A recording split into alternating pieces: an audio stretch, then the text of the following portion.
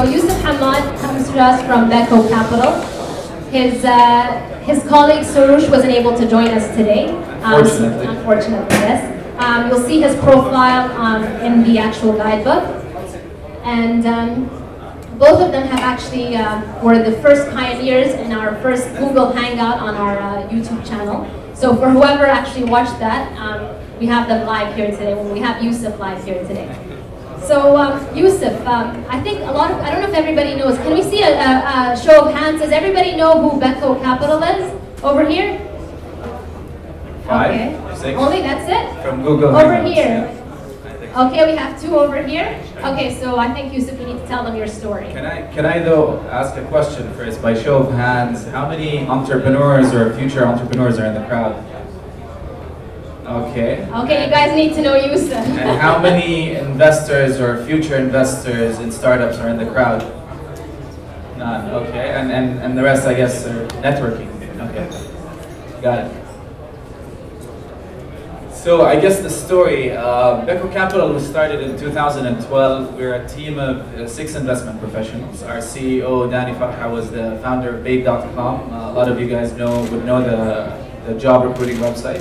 He started the company in 2001 and then he sold in 2011 to Tiger Global. The rest of us, all six investment professionals, we're all ex-entrepreneurs. So we all have that in common. We've been on the other side of the table. And we all have corporate experience, like Hammad was saying, corporate experience is important.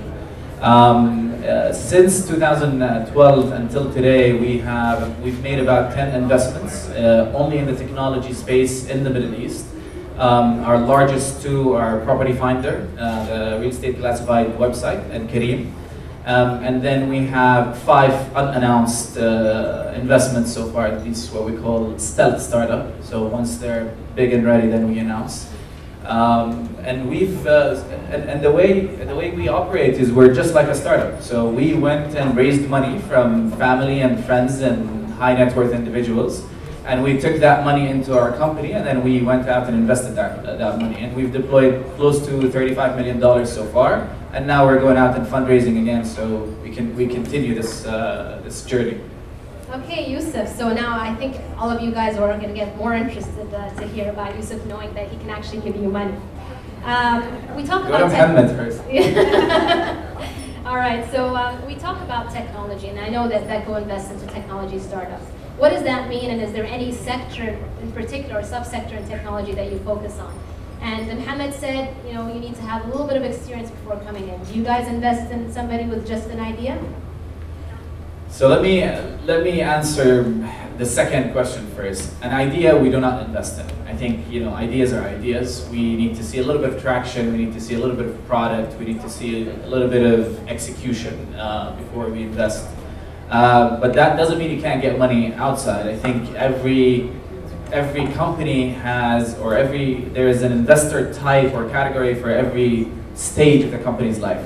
First, go to your family and friends. Go to your father, mother, brother, cousins, colleagues, and raise money. And then go to angel investors who will see the potential, but invest without a product. And then you'll have the venture capitalists who will come in later and see some execution within it. But they invest when the company is still small and there's still a small team. And then private equities will come later. Now, in terms of what does the technology sector means for us? I mean, technology, by definition, it's the application of science and engineering to solving a problem or creating a product. So as long as there's some element of that, or a big element of that actually, then we're interested. Obviously, there are sectors that we like within the technology sector. We're in the Middle East, we're still digitizing. We're coming from the offline to the online world. We're far behind, so any company that does that, I think these are the easy to reach, these are the low-hanging fruits, so we really love them. In terms of specific sectors, we like big problems that are solved. So infrastructure problem, if you look at our portfolio, I mentioned Kareem and Property Finder, real estate, logistics and transportation, these are really big problems that are solved by technology. We like marketplaces where we're the middleman and there is supply and demand. We like enterprise because the region has, Saudi Al-Hala has about 20,000 SMEs registered per month. All these companies need enterprise solutions and they need to be localized. 90% من السعودية ما يتكلموا العربي, 85% in Egypt ما يتكلموا اللغة العربية. So you need that localized solution. So we like enterprise services as well. So these are some of the main sectors that we like. So Yousef, I know that you say about Careem has been like a regional success and all of that. What are your views? I mean, why did you guys decide to set up in the region? Why not somewhere else? You guys are all entrepreneurs. Why did you decide to be here? I mean, the region is quite. There are multiple reasons, but if you kind of take a step back and you look at what would make a successful entrepreneurial ecosystem, it's two things. It's willingness and the know-how. And the willingness, where more than 50% of the region are below the age of 35 years old. These are young, courageous, they're risk takers, and that's the willingness. The know-how, I think somebody here asked a question about the know-how. What technology has created today is a level playing field. The world is flat. Google did a survey a few months ago in Saudi, and 80% of people surveyed in Saudi have responded that they believe they're able to learn anything they want on YouTube, only YouTube, regardless of the outside of it. So I think that created the know-how. So the combination of the two, makes a wonderful formula for a successful ecosystem here. Okay, so now we want you guys to participate once again in the poll. So what is the biggest challenge when approaching a regional VC? So we have Yousef up here, so we can poll and ask him right live, what is your biggest challenge and what he thinks is your how he can answer your question on that.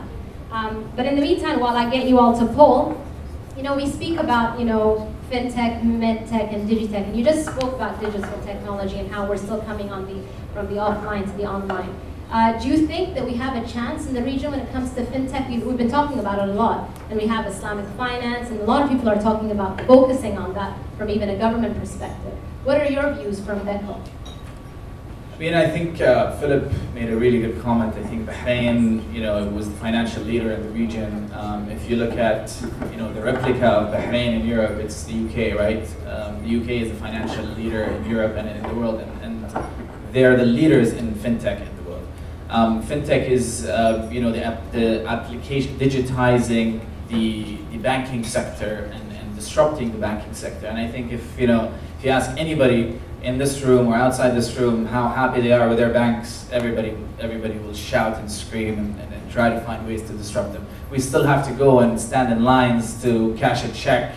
Now we can put it inside an ATM machine, and it takes 2 weeks to get that. So yes, we have the ability in the region to disrupt, but obviously there are limitations or there are more advanced technologies that might come from elsewhere, and the application is going to take time. But if you look at the region here, and I'm going to compare it a little bit to Southeast Asia, I think you need to do micro innovations to really localize the solution.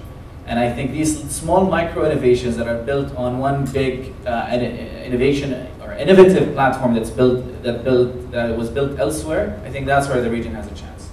So when you say micro innovation, for those of us who might not know what that means, what does that mean? What's the difference? It's customizing a solution for the region. So if I'm thinking of Careem, for example, Careem, when they first started, they had cash payments. Saudi and Bahrain, Kuwait, the credit card penetration is below 50%. So that's a locally customized solution. For example, Saudi, a lot of the drivers, Saudi, and a lot of the passengers, 85% of the passengers are females. So when a driver picks up a female passenger, the phone number doesn't show up. That's a very local solution. I think a lot of the females in Saudi would get upset if the driver calls them after hours or whatnot. So I think that's a very local, customized solution. That's a lock-in. They really locked in the passenger because of these small micro innovations. Okay, that's very interesting to hear. And then, you were saying about disruption. What does that mean? We think about, okay, we had some people talking and disrupting us here on the stand, but what does it really mean when it comes to the whole, innovation space and you investing into startups that disrupt? I mean, disrupting is looking at an old business model and really, I don't want to say killing it, but really doing something that's 10x better than that. I think if you're looking at the banking sector, for example, and today you have to go to the bank and take a number and stand in line and then go and transact. If a startup comes or a business model comes up where you can get on your phone and get the number before you reach, that's not disruption. This is skip the line businesses. This is one step better than the alternative. But the challenger banks, what they call them, the online banks, where you can actually, I don't need to go to a physical bank. I have my phone and that is all I need. I can transact online, I can pay, I can withdraw, I can transfer, and I never have to go to the bank. Now that's disruption. Okay, so now we have the results locked in from the poll. So what do you think of this, Yousef? So 43% of the people here today, or who have actually polled, have said understanding valuation of the company. So how does Beco value a company, and why do you think that that's a challenge for these startups to come? We still struggle with valuing companies. It's still very difficult. Like, I mean, valuation is more of an art rather than a science, and I think a lot of elements come into play, especially at the very early stage. And I think we look at it, we reverse engineer it. We look at how strong is this team, how awesome is this company, do we really want to invest, how big is the market opportunity, and then you got to link. We think in the long run. We say, all right, well, we want to invest and we want to take a meaningful percentage or stake in the company so that we're incentivized to spend time and support them. But at the same time, they're going to go through multiple rounds of funding, and then they get diluted. Their share is going to go less and less and less. So we want to make sure that from the beginning they don't lose 50, 60, 40% of their business. So that is one big element that we look at. But at the same time, the technical methodology of valuing a company is we look at comparables. There is a company that is, if somebody comes to us today and says, I have a social platform, or a chat platform, and we have 1 million users. WhatsApp has whatever X amount of a billion plus users, and zero revenue, and these guys would have zero revenue. So what we do is we'd see, the valuation of WhatsApp was about $19 billion. Their value per user, if you divide it, was about 50 cents per monthly active user. And say, all right, well, you have about 1 million monthly active users, and if WhatsApp was at 50 cents, the market here is much smaller, you're in a much earlier stage, the risks are higher, so we'd probably value you somewhere at 25 cents per active user, so your value is about $250,000. Okay. Don't take my word for that, just an assumption. Okay, Yousef, we're going to open the floor for questions. Anyone out here? Okay, we have somebody. Please introduce yourself so we can hear your name and call you out. Assalamu alaikum. My name is Hammad from Saudi Arabia, and I am a financial accountant. My question is, do you have a technique when you find an idea?